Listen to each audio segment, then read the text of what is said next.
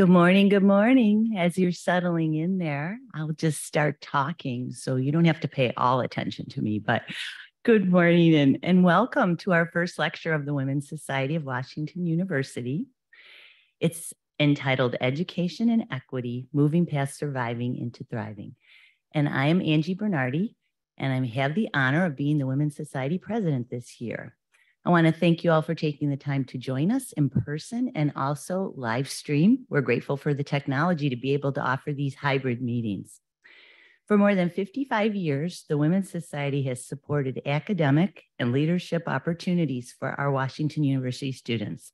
Due to the generosity of our membership, the Women's Society funds student projects, leadership awards, and 2 full tuition scholarships for students who attend St. Louis Community College to come to Washington University, the Elizabeth Gray Danforth Scholarship. We're proud partners in supporting students and bringing to life Chancellor Martin's vision for Washington University to be in St. Louis and for St. Louis. We're a group of volunteers of all ages and backgrounds who are interested in supporting the university and appreciate the valuable asset it is to our community. Many of you are members of our Women's Society, but for those of you who are not, I don't want to miss the opportunity to invite you to join us. Membership in the Women's Society will allow you to enjoy these opportunities to gather and attend all of our lectures in the series featuring our prominent faculty members and WashU community members.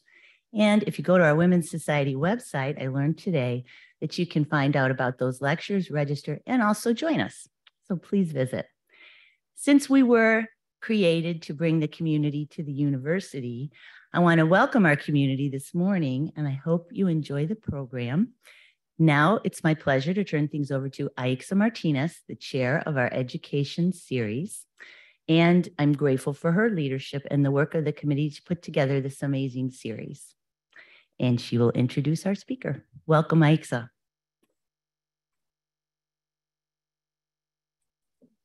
Thank you, Angie, and good morning to all of you joining us today.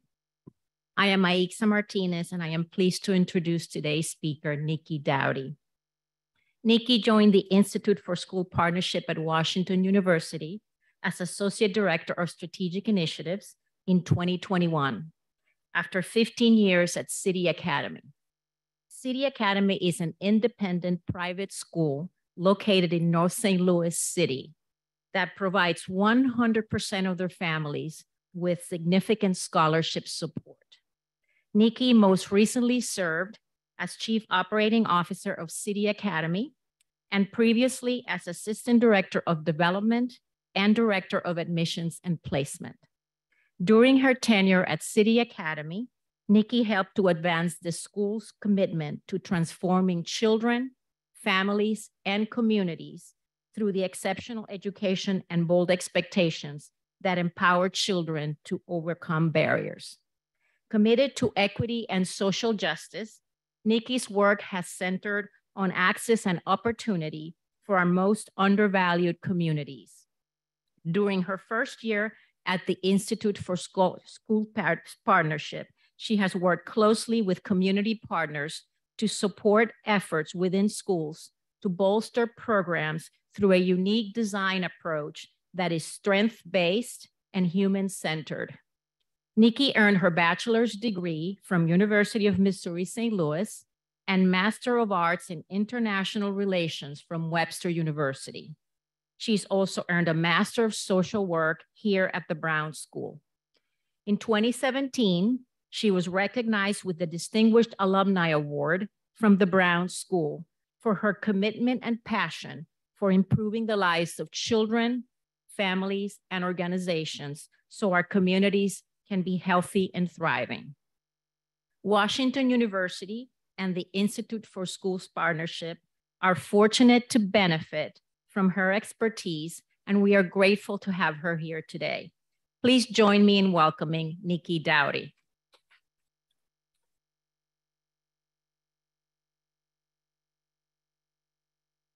Good morning, everyone. It is so awesome to be here. As a previous Women's Society board member, I feel really honored that I get to come back and do and be part of this organization that I care very deeply about. So I also just want to thank you for showing up today.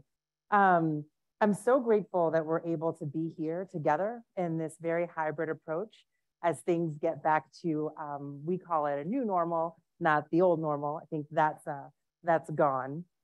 But also just recognizing our longstanding commitment to championing Washington University. Many of you share my pride in the impact that we have internationally, nationally, and right here in this region. The university's moniker, as you just heard, in St. Louis for St. Louis. And I'm so thrilled to share with you in many, many ways that the ISP shows up in this space. I think it's really important to just take a moment to acknowledge again that we're here gathered, not only in person, but across our screens. So hello to you all who are joining us through Zoom. Navigating the challenges presented by the pandemic impacted our community in ways that we could have never imagined. There was simply no sector immune to the impact of COVID, and will likely live with this aftermath into the next generation. It's my hope that we've learned a number of things about our capacity to not simply survive, but to thrive. So before we get started, I want you to take a second. You're gonna hear a little bit from me. I don't want you to hear always from me, but I wanna hear from you why you came today. What are you wondering and why you're showing up to hang out with me? I'm gonna give you 30 seconds because I'm putting you on the spot, and then I'm gonna call on some folks. Oh, you are ready to go.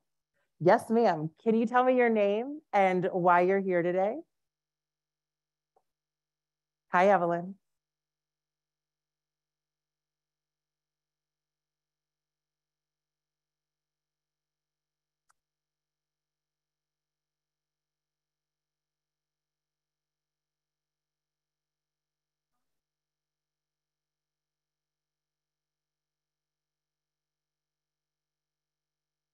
Oh, that's fantastic.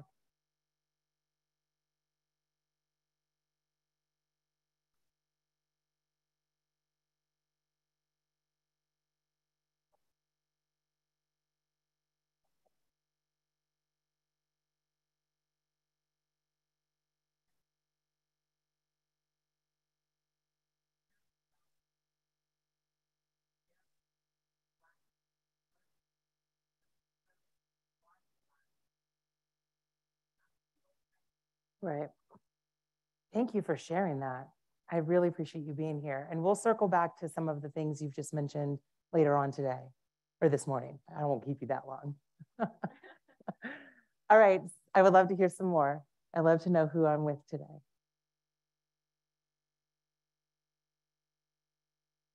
Yes.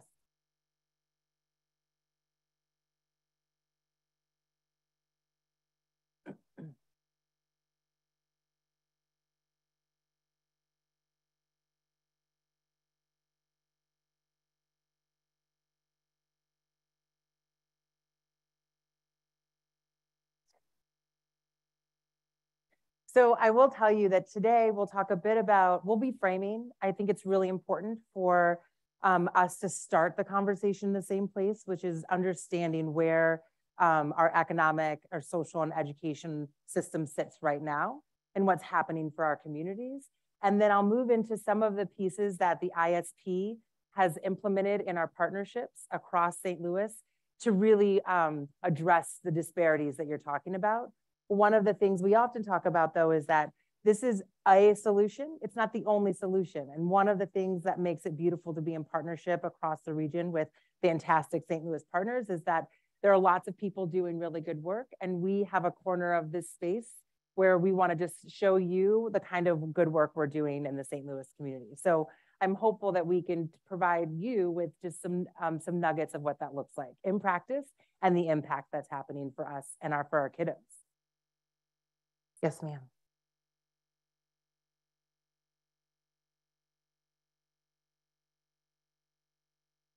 Judith Meyer. I chair the board of a set of charter schools in South St. Louis. Our executive director, Miranda Ming, is sitting next to me. And we're here to explore, to hear what you're doing and see how you can connect with us and I help love us that. do our job. Yes. Hi, Sydney.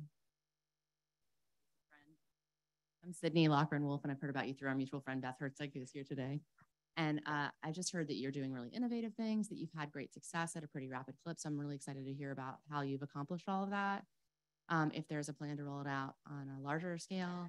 And then, of course, also just some, I don't know, information for my own learning about why this early, intervention and education is important and what kind of results we can see through that versus a later intervention. Okay. And, I'm a big believer, like another woman just said earlier, we've got to make a difference sooner in order to equalize, level the playing field for everybody and give everybody opportunity.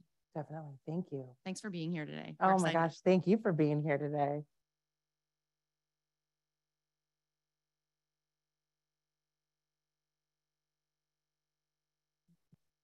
Good morning, everyone. I'm Jane Brown, and actually I'm an alumni of Washington University. And I'm here because of an invitation from a mutual friend. And just education has always been the just epitome of anything that you ever hope to do. Education has got to be the base. And based on this topic, I thought, well, I'm bound to get some good information and something that I can take back that will be helpful to our younger people. So thank you. Thank you for being here. You didn't know you were getting your workout in today. Good morning. I'm Suzanne Franza Valdez, and I'm fascinated with the program this morning, but I've been a member of this amazing organization for a number of years. So it's wonderful to have you as the presenter today. But since you were asking about who we are and what we're engaged with, excuse me, I'm a volunteer at Loyola Academy. You're smiling. Huge fan, yes. We did a lot of crosswork with them, and Eric is a dear friend, so wonderful school. I'll have to go back and tell him that I had an opportunity to hear you today, right? But my most recent role there has been, and I'm saying this because I'm hoping to maybe elicit a few volunteers, but we have an amazing library at Loyola, and it's middle school boys, 6th, 7th, and 8th grade. And about 5 years ago, I thought, gosh, this library could use some real help in advancing to the library that would be very specific to this group of students. So we're working on that. But we're also looking for somebody who might be interested in being a librarian. Just to say, ladies, if any of you have a history of background in library work, we could really use your assistance at Loyola Academy. So that's wonderful. Will you please, can we talk afterwards? City Academy's Director of Library Science is incredible, and she has transformed City Academy's library into a state-of-the-art multimedia and also research space for our students. And I think that she could be very helpful in providing resources. So I'd love to just get you guys connected. I will definitely talk with you. Thank you so much. Okay, definitely. We'll take one more person.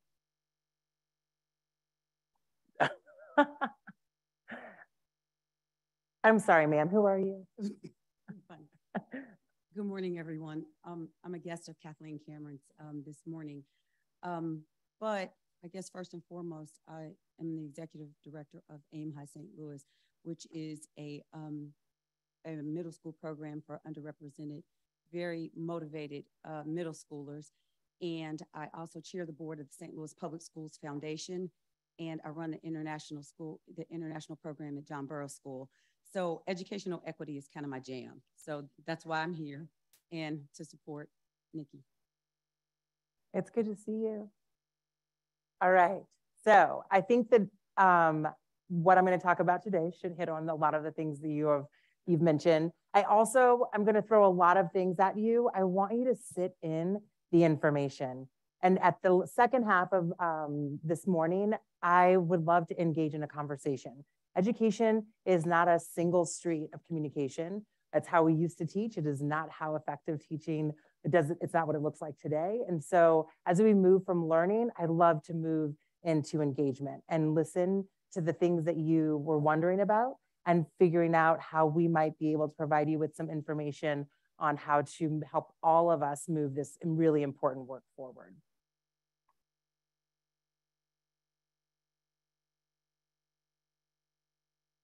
So in the education sector, we're asked to accept a post-pandemic narrative that places blame for any and all challenges schools face squarely on the shoulders of the pandemic. Those of us who have been closer to the work for a longer time, teachers, administrators, those folks, us, boots closest to the ground, will tell you that is not the case. As painful as COVID was, it barely laid claims to what has been happening and what's been plaguing our school systems for decades. It's important that we acknowledge some facts and then we do some reframing that allows us to see these facts and breathe benefit to context. We have a significant teacher shortage. This is so very true right now, a very real reality facing our St. Louis community. St. Louis public schools are trying to fill 113 teaching vacancies.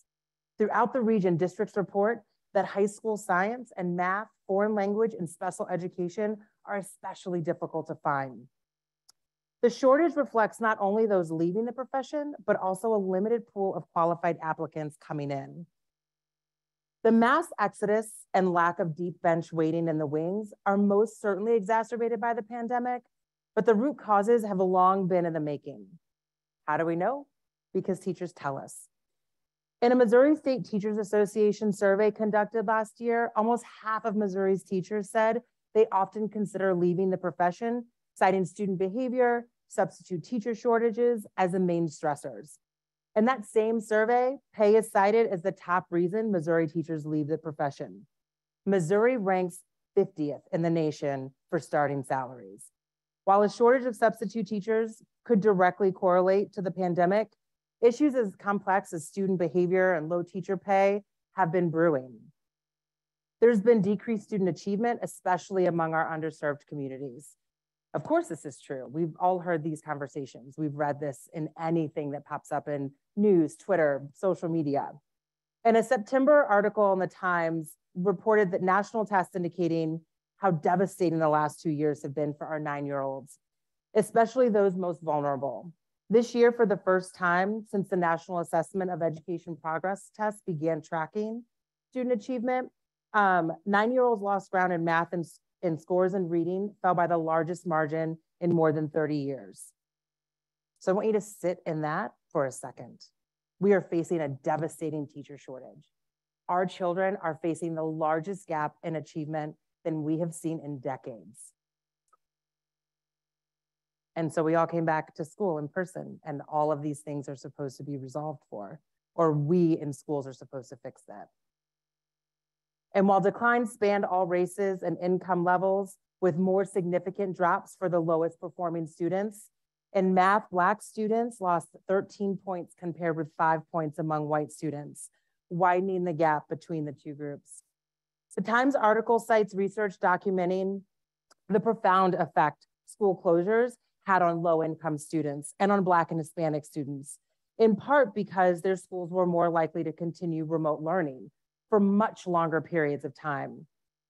It's important to remember that students living in communities served by under-resourced schools have long been at a complex disadvantage well before the pandemic. Most don't have access to technology or internet access at home, and their schools are also struggling to provide this. Often teachers may have access to those devices at school, but they don't have access to any devices when they go home. Orlando Sharp, a longtime ISP friend and an area STEM educator, frames the challenge like this. Technology is no longer special. It's an everyday tool, a reality. Most educators and students in underserved schools have become accustomed to finding workarounds rather than just having the resources they need from the very beginning of the school day. On one hand, that does lead to creativity by necessity, but it also generates anxiety that just doesn't need to be there. Addressing those everyday inequities that have become the norm for too many teachers, schools, and students is at the core of the work that the Institute for School Partnership does. And we've been doing it for 30 years. The part of our name we claim the most important is the P for partnership.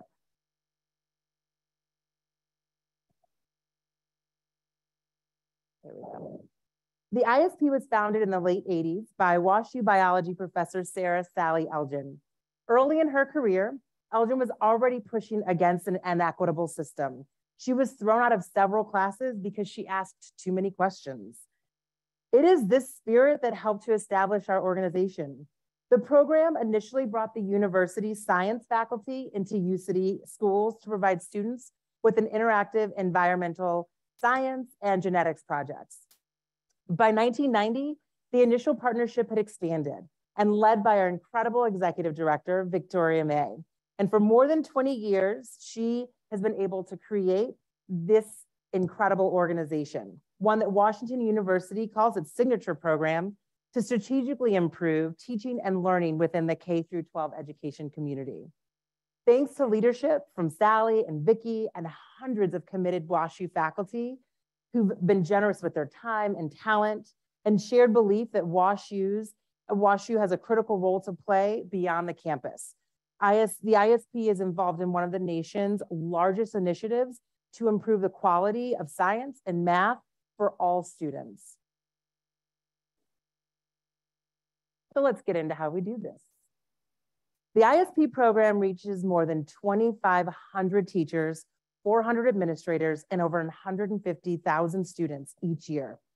Our focus is on the school and teacher leadership, development of engaging STEM, instructional materials and programs, and strategic university school partnerships for increased student achievement.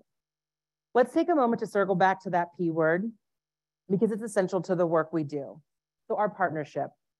The instructional specialists who support teaching teams working in schools across our region bring years of classroom experience and deep content knowledge, but they also bring something our schools and our teachers and administrators deserve: respect.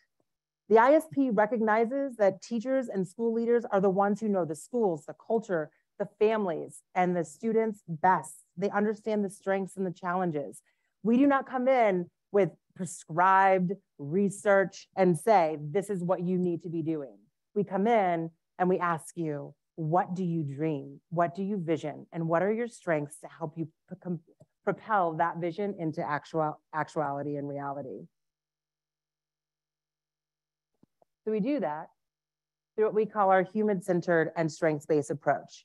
It's a highly collaborative practice that utilizes asset-based thinking that center people at the heart of reimagining what's possible and then working together to implement and test out new strategies. This highly collaborative process focuses on the strengths people and organizations already have to elevate their work. This framework fosters long-term strategy with a focus on immediate actionable steps and measurable impact.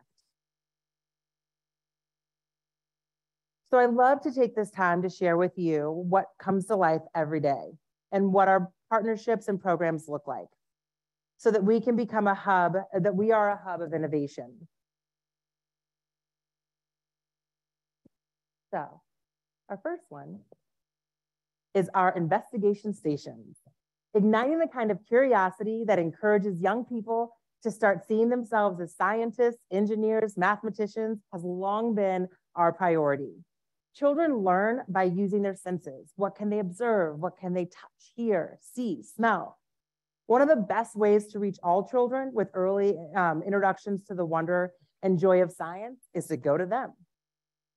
For many years, the ISP took a hands-on science exploration fund to communities across the region with our investigation stations.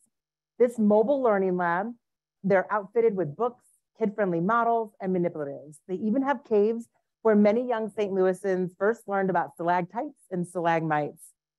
To ensure that we're reaching the most under-resourced communities in need of this early childhood STEM learning experience, we've recently patched the torch and the vans to the Urban League of Metro St. Louis, their Head Start program, an organization which proudly serves the broader community with high-quality programs. We are so excited the investigation stations have a new steward who will help ignite early STEM learning. We also have our MySci program, which is dedicated to making science engaging for young leaders. delivering standards-aligned science curriculum that inspires curiosity and spurs young learners to start thinking of themselves as scientists is no small task, especially for our elementary school teachers who are responsible for teaching all of the subject areas. The MySci program is designed to remove the burden for teachers and districts. K-8 teachers throughout the region count on the program to supply a continually updated, high-quality science curriculum coupled with hands-on science learning kits. The kits come in signature red containers, providing teachers everything they need. The ISP manages everything from kit fulfillment to delivery, pickup, and refurbishment each year. So we are serving thousands of MySci kits across the districts, across 50 districts, and just right here in University City.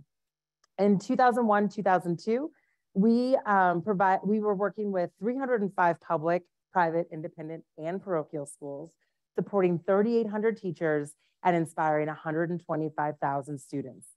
The program is bolstered with high quality professional development designed to meet individual school districts' needs and to create opportunities for teachers to network and deepen their knowledge of the MySci resources. Next up, we have our STEM Pact program. STEM science, technology, engineering is everywhere. In Missouri and Illinois, 3 out of 4 of our fastest growing occupations are in STEM fields. But we have a problem. Business leaders cannot find the talent to supply the demand. That's the core message of STEM Pact. Our innovative and proven program administered by the ISP designed to equip teachers and prepare area students for STEM success. Founded with the belief that education is key to meet the growing STEM demand.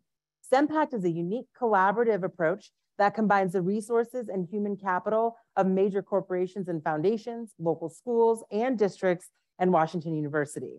And the goal, to guarantee that all children can participate in educational programs that expand their economic opportunities and equip them as future leaders in our community. STEM Pact does this in a few critical ways that I'd love to share for you today. The first is STEM teacher quality, which we call STEM TQ. It's a year-long immersive professional development opportunity to equip teachers to become STEM confident with strategies to integrate STEM across subject areas. Each STEM TQ cohort begins with a Summer Institute 2 full weeks of nonstop immersive STEM learning, packed with guided field trips to some of the area's most STEM-rich locations: Castlewood State Park, Victory Lanes Raceway, MasterCard, Millipore Sigma, and the St. Louis Zoo. Teachers and facilitators of each cohort also meet monthly throughout the school year for added enrichment activities. This summer, the 10th STEM TQ cohort launched. Since 2011, STEM TQ Institute has reached over 1,000 teachers, impacting over 35,000 students and counting. The second essential STEM Pact component is STEM Pact District Immersion, or what we call STEM DI. STEM DI is a program for selected districts, focuses collaboratively at the classroom level. The current cohort is Melville, Rittner, and Maplewood, Richmond Heights. With support from ISP, teachers and leaders from those districts have formed what we call a network improvement community, aimed at improving math learning. In 2001-2002, this cohort included 32 teachers, math coaches, and administrators from these districts. We have what we also call Math 314. This STEM DI cohort has chosen to focus on math instruction, and these teachers, math coaches, and administrators are leaning into this ISP program of Math 314. But before I tell you about the program, I'm going to take a quick poll. And I'd like for you to raise your hand. I met an accountant earlier, so I know this answer to this question for her. Raise your hand if you think of yourself as good at math. You would say, I'm really good at that. Now take a look around, see the community of hands you got. Now I'd like you to take a look around, and for those of you who would say, oh, no, I'm real bad at math, raise your hand. I we got some people in the middle. Well, whichever camp you're in, this is what we call math identity. Young learners start identifying themselves as good or bad at math by 3rd or 4th grade. Think about your own math learning experience. Did you merely memorize or did you understand? The goal of Math 314 is to equip teachers with skills that invite every student to engage. The program supports teachers to become both learners and leaders who encourage risk-taking and welcome more than one path to the correct answer and understanding. To do this, teachers often find themselves reckoning with their own math identities. They do this by asking lots of questions and presenting to students something more complex than a math problem on the board. They present high-level tasks that require a higher level of cognitive demand and encourage creative thinking. Rachel Thomas, a middle school teacher in the Rittner School District, is delighted with what's happening in her classroom as she's embraced support from ISP math specialists. She says, "The kids are authentically on board. I have the pleasure of watching them grow, challenge their own misconceptions, and use mathematical and educational vocabulary to articulate how they arrive at an answer. Sometimes I'm so excited I have to stop and record what's happening with my camera. This opportunity with the ISP came at the right time in my career. It's exactly what I wanted for myself and for my students." Math 314 provides a number of professional development opportunities as we help educators discover ways to nurture equitable math learning environments embedded in individual coaching, learning labs, resources, and evaluation support. As you can see, these hands-on partnerships are directly connected to what's happening in the classrooms. We have two other programs that are focused on the more macro approach to design, where we look at the entire school system.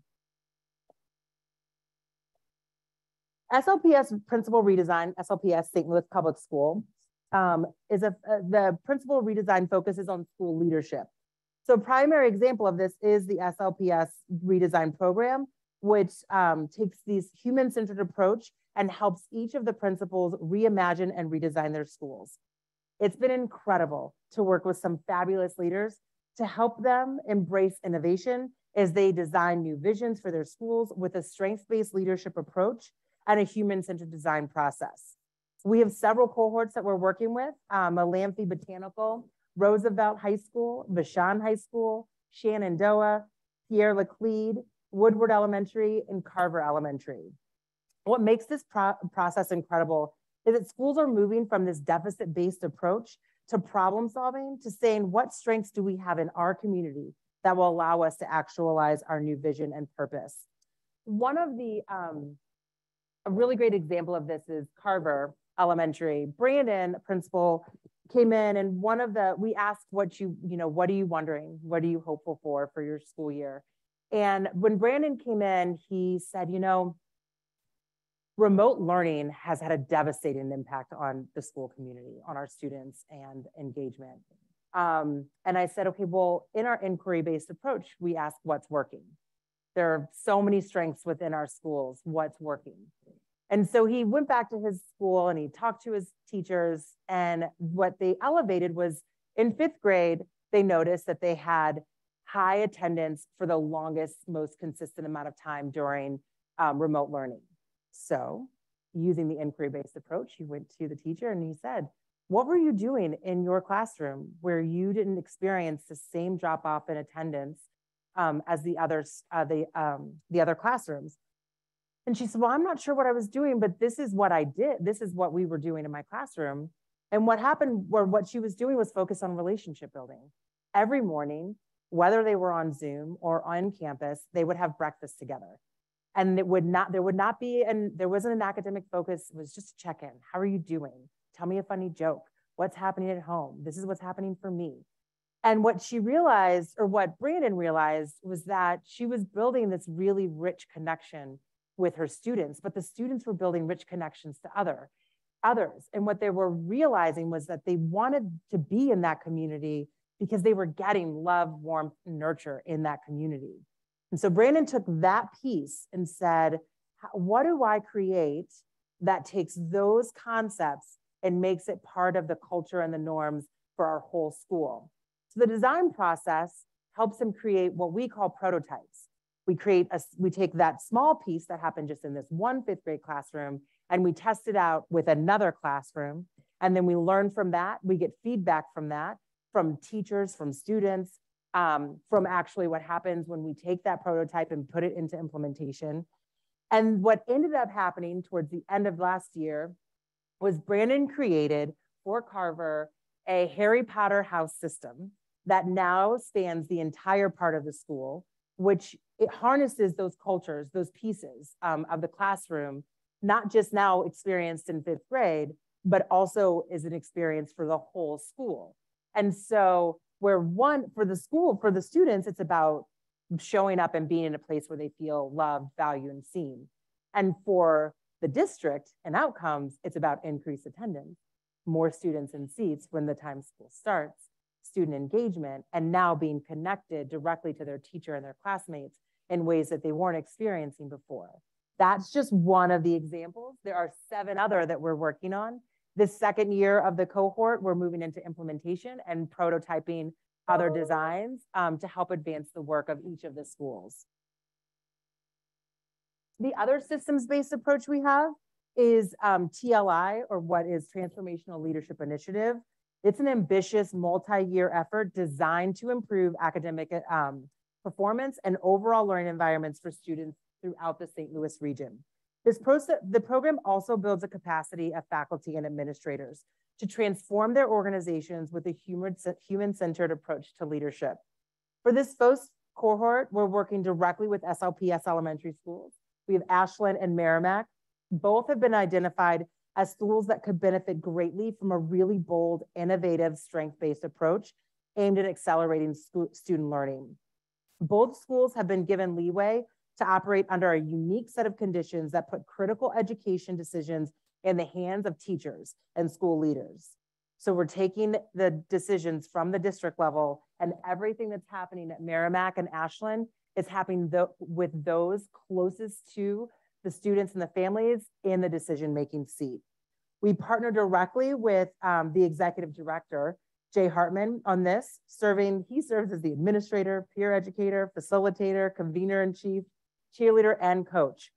It's been so transformative to be part of helping leaders in these schools take on new kinds of ownership and autonomy. As we head into our 3rd and final year with this cohort, these schools are embracing a place-based learning model. Place-based learning engages students in their communities, drawing on the physical environments, local cultures and history, and people to enhance deeper classroom learning. PBL invites families and communities into the school and place them at the heart of the education process. Jay says families want to see their community as an asset to their kids' learning, not a deficit. Innovative solutions like this can change the entire narrative of a school, but not just the school, the neighborhood. Long-term, this invites communities to reclaim ownership of what's happening in their school down the street, their school. And let's not forget the teachers. The teachers are at the heart of TLI. They are the ones with a really powerful message of respect and invitation to have a voice cannot be understated. Brittany Stevens is one of the emerging leaders from the program, a kindergarten teacher with more than 13 years of classroom experience. Brittany joined the staff at Ashland about a year ago. It's been so exciting to watch her emerge as a leader, to see her gain confidence, to claim what she knows and knows best about our students. Brittany says, we've been given the freedom to actually examine what our students might need and the liberty to do what we know is best for them. When asked about her role as an empowered teacher, it's much more than just teaching the curriculum. You have to know your students. You have to look at the whole child. You have to know what they need and fill in those gaps. How do you talk with them? How do you make them feel safe? If they need love, lead with love. Imagine what we can do when teachers who say something as powerful as this are given the voice and the vote and closest to the decision-making on what happens in their classrooms and in their schools. These are just nuggets of the work that we do. Thank you so much for letting me chat with you about this work and what we've been doing. For us, educational excellence is really spirited by this human-centered approach and a strength-based approach. Schools and systems have capacity, and when we allow them to lead and when we allow teachers to be the voice behind those decisions, really great things can happen. And to ensure this together, you guys have been here, you've shown up today to hear how we can do this. We need to ensure that WashU's commitment to diversity, innovation, and leadership continues to be shared with abundance to the St. Louis region. So as we talk today, as we learn from each other today, know that when you leave here, you take what you've learned and your experience out into the broader community to really help elevate the work of everything we're doing to help support our students and our school communities. Now I'd love to hear from you and answer any questions you might have about any of the programs and also the education landscape. Thank you.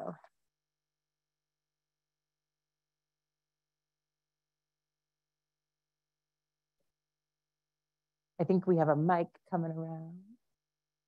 I can hear it, and I'll repeat. Oh.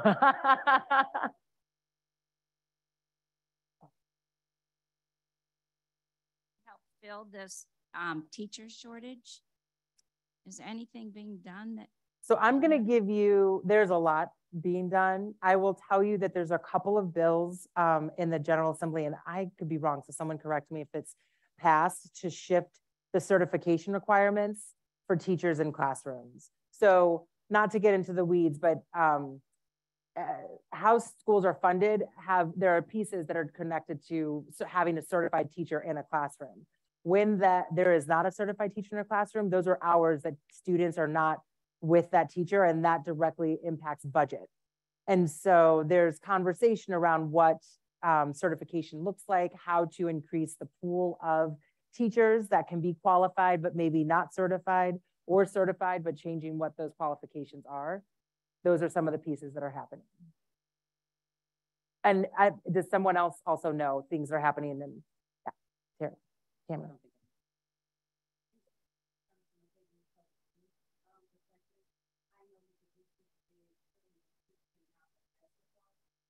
Yeah.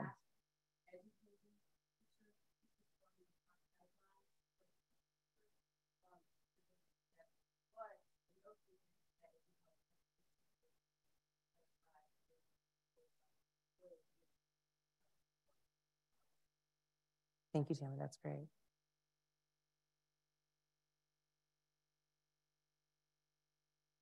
Yes. Oh, sure. Oh, one real quick. We need a mic so the folks on Zoom can hear us. Thanks, guys. I have two unrelated questions. It sounds like it's mostly STEM focused. Are you guys doing anything with English and sort of the humanities side of learning for students as well? Or are there plans to, if there are not currently initiatives of those of that manner? Sure. And then the other question, I'm not sure how to articulate this, but my understanding is with public schools, there's certain requirements that they have to remain sort of, I don't know, certified to be public accredited schools in terms of how they teach, what they teach, et cetera, et cetera. How it seems like you're bringing a lot of innovation, needed innovation, but how are you working with that with the public school community to make sure that you kind of stay within whatever requisite guidelines they have? Yeah. That sort of help them move forward, innovate, make progress, make change? Those are great questions. So the first part of your question is that the majority of our work within the classrooms, all of our work in the classrooms is STEM focused. That's the mission of the ISP, is to make sure that every single child in the region has really strong and rich access to math and science classroom instruction. The macro level work that we're doing, so TLI, the transformational leadership work that we're doing at Merrimack and Ashland, and also the work that we are doing in the SLPS redesign, that is not just STEM focused. That is looking at the whole of the school. So for Ashland, theirs is very much focused on both Ashland and Merrimack are looking at place-based learning and looking at how to increase the performance in reading. Our work is to help support, provide resources and materials and also expertise on changing or helping them take what they have and creating a new system in which their whole school operates, including strengthening instructional coaching and curriculum. And that happens with having other supports in the classroom with them, while also supporting the redesign of their whole school. So those are pieces, yes, and there's the STEM focus, but then we're also very much interested in this macro level support of schools. And your second question sort of leads into that. That's where the partnership comes from. So we can help. We have incredible instructional specialists who are brilliant at curriculum design. And so what we do is build out programming that is aligned with what the standards are, but helps to elevate how and what instruction looks like, so that students are really at the center of instruction and classroom learning, but what they have to teach, what the outcomes look like, are aligned with state standards and district standards. So that's why the partnership is so important. It's also why we have multi-year partnerships. The first part of all of our partnerships really are in that human-centered, strengths-based approach. We ask lots of questions for a year. We are embedded in the school, listening, seeing what's happening, talking with teachers, talking with administrators, and then together with our partners, we formulate what the next 2 years look like. And you move from design into implementation, and then continue to monitor and support as the school evolves in that new process or in that new space. Yes. Oh, we have 1 second. I can also repeat. You can go ahead. I can repeat.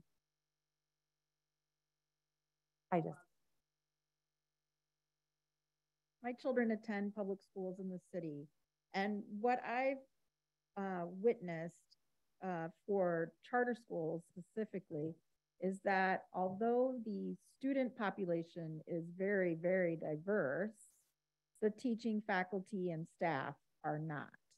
And so can you talk about how we can open more pathways for students to see leaders in education who look like them?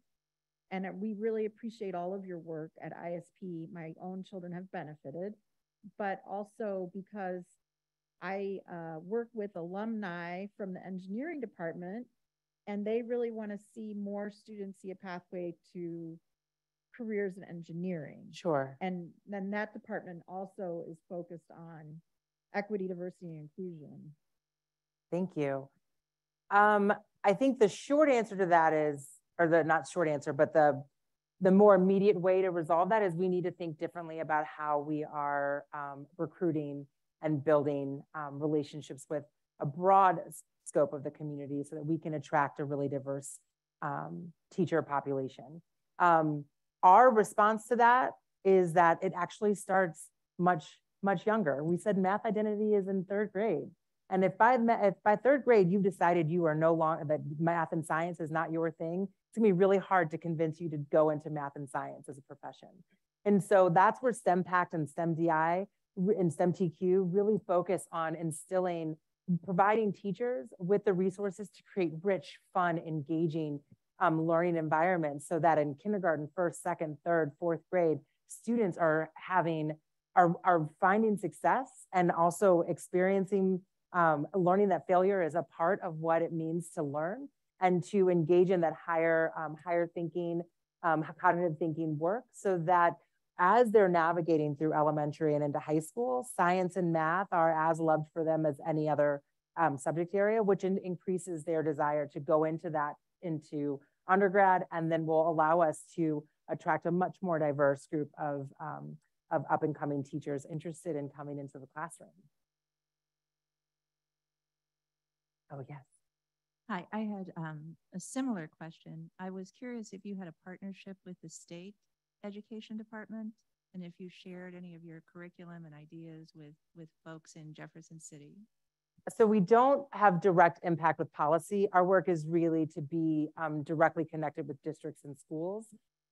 We don't work heavily with the state in a way that's like there's impact that way. We do though, you know, because we have Hawthorne and KIPP, our charters that the university sponsors, work very closely to, you know, as policies are being written, as things come up for not vote, but are being considered in the General Assembly. Those are spaces that we are in to provide insight and resources and research. So that in that way, I think that is a much more like linear conversation.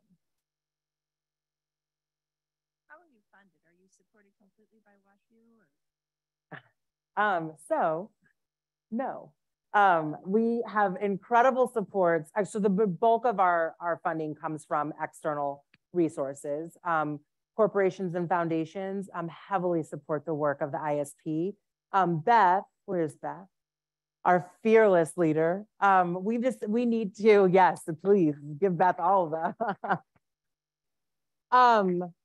We have really incredible support from the philanthropic community here in St. Louis, but we also we need to diversify our funding. As you can see, the landscape, the market shifts, and when a company leaves or shifts their priorities, that directly impacts the ISP. And so Beth is helping us create for the first time an annual giving campaign and fund so that we can have more consistent and reliable funding to support the work that we do. As I mentioned before, everything we do is multi-year partnerships. We're not coming into a school and leaving the next year. We understand that true change, true transformative change takes time. And we have to be there for prototypes to get tested and to learn from them, and then to create another iteration of that.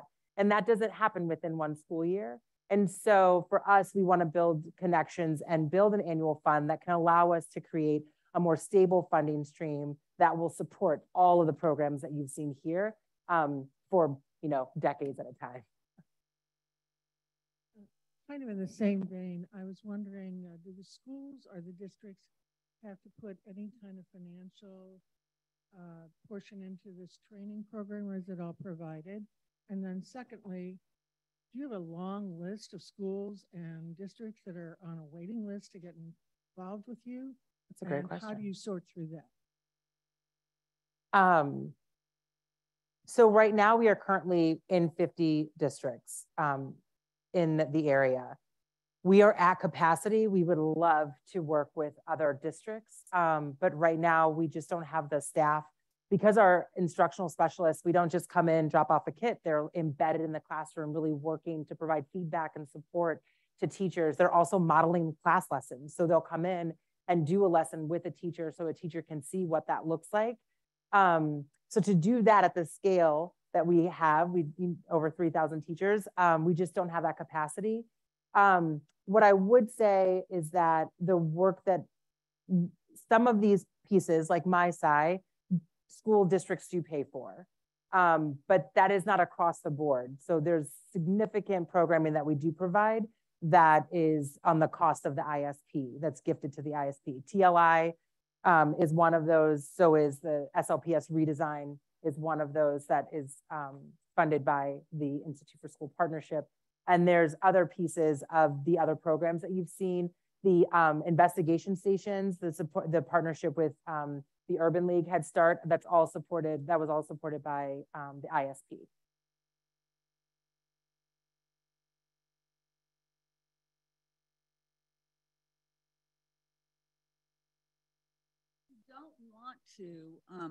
Who don't want to be an instructional specialist, but you could tap that knowledge base and help these other schools that are waiting for resources. There are people retired from Boeing and the healthcare industry and so many colleges and universities. And I think it would be fairly easy, although somebody would have to organize that, to call up really an army of people. We have an incredible group of folks who have just, I mentioned earlier, we have some coaches who go into classrooms or work with teachers who have retired and then come back into the fold to work at the ISP. So yes, I would love to when we finish up, if there are folks that are interested, we have we're positioned at the university, so we have incredible access for folks who've been coming to us who are interested in engaging in this work. So yes, we'd love to have folks who are interested to be and join part of the effort. Yes. Right, so this lady was going in a similar direction to my question. And that is that, and I think about this in a lot of different ways, but the St. Louis region has such a remarkable base of colleges and universities. Yeah. That have so many gifts to offer, particularly to elementary education.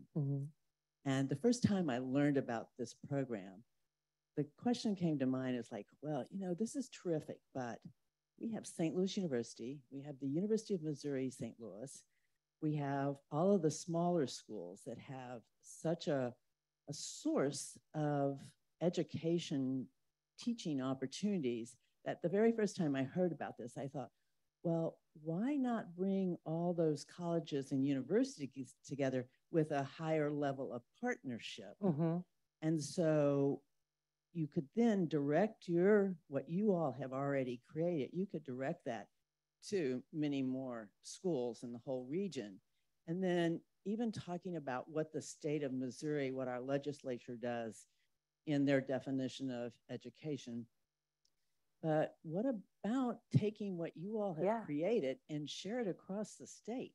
I think if we had a greater base of education from universities like Washington University and the cities, the universities in cities like Kansas City and Springfield, to bring that all together, I think we would have a better opportunity to go to that legislature and say, look, this is what we want education to be in the state of Missouri, because I don't think we're going to accomplish it with Washington University doing this in a solo kind of position. And maybe you're going to respond to me and say, well, Suzanne, we've already got this. No.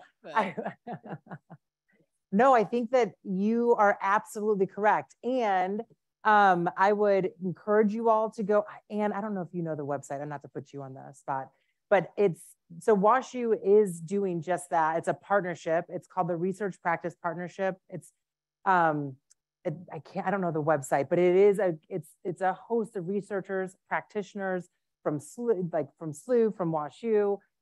There's some other nonprofits and think tanks that are involved that are doing just that.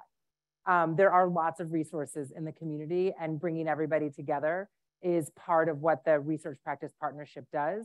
It's complex though. The challenges for St. Louis are unique.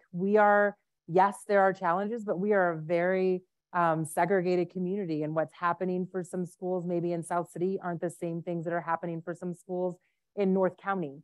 And the response may need to be centered around what's best for that community. It's why we focus so heavily or so much on the human-centered design approach that's focused on inquiry-based, appreciative inquiry, because we want to know what this school is looking for. We want to know what this community needs. And then it's the university that can help connect to resources across a broad level that allows us to reach every single school where they are. There are definitely common needs that are happening, common outcomes that are happening for our schools. How schools got there and the needs of those schools may differ from district to district or school to school, because our communities are a bit different. Thank you all so much. It was really a pleasure to be here. What's that? Oh.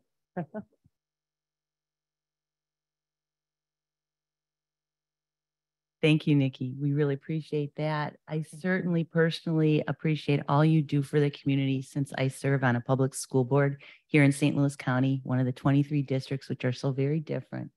But we face the same problems. And thank you so much for covering all those issues and making us think. I'm sure we'll have a lot of conversation after as well. And I just want to give you a token from the Women's Society of our appreciation for being here. Something from our Bare Necessity shop, which you can shop where your dollars support scholars. All the proceeds go to the Elizabeth Gray Danforth Scholarship. So thank you so much. Thank you again. Thank you. And for opening up all these conversations. Oh, thank you guys. Have a wonderful day. Thank you.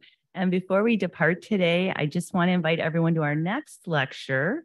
We're extremely fortunate to have been able to secure time on the calendars of Drs. Bill Powderly and Karen Joint Maddox, who will join us on a special presentation on public health entitled From Research to Impact in Public Health, Translating What We Know into Action.